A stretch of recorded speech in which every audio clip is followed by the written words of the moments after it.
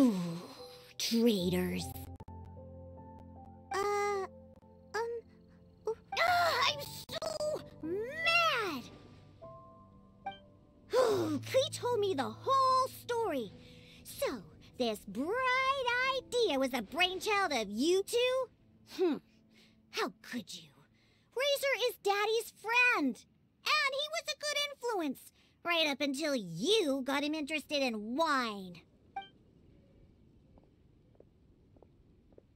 Razor, you better promise me that you won't turn into one of those old booze hounds that drinks themselves silly, slumps over the bar, and bursts into tears. I don't understand.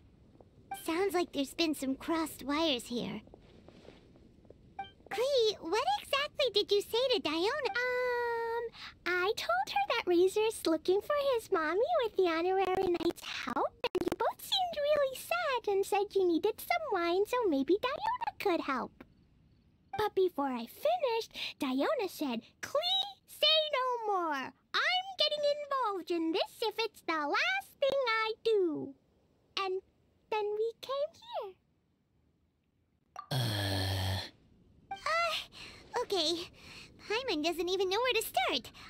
DIOna, it sounds like Klee left out a few important details in the story. Let us set the record straight.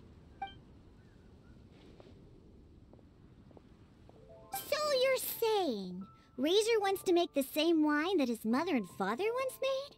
So he can learn more about them? You better not be making this up to try to pull the wool over my eyes. Sorry, DIOna. It was all Klee's fault for not explaining it properly, so... Are you still mad? I caught a bunch of fish for us to eat. And you can pet Dodoko too if you want. I wasn't that angry. We're just trying to help. I understand. I just don't want Razor being led astray, that's all. That's why I may have raised my voice a little bit just now.